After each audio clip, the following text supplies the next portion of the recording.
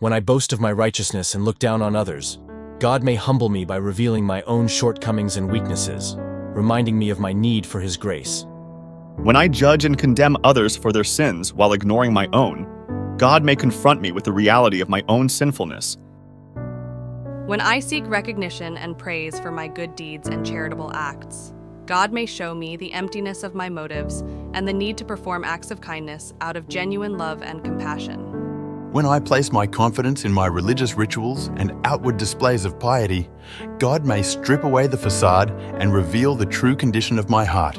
When I pride myself on my knowledge of Scripture and adherence to religious laws, God may expose the hypocrisy and pride lurking within me.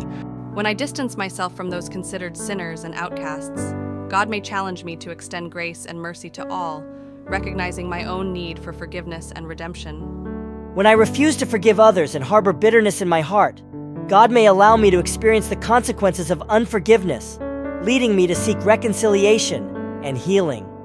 When I elevate myself above others in positions of authority or leadership, God may humble me by exposing my weaknesses and limitations. When I rely on my own efforts and achievements for salvation and righteousness, God may confront me with the truth of my utter dependence on His grace and mercy for salvation.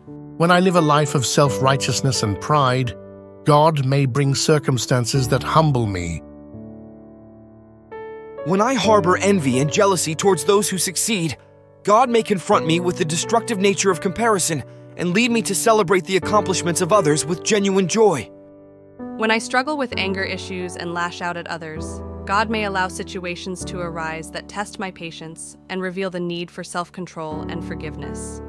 When I engage in gossip and spread rumors about others, God may convict my heart and bring to light the harm caused by my words, prompting me to speak with kindness and integrity.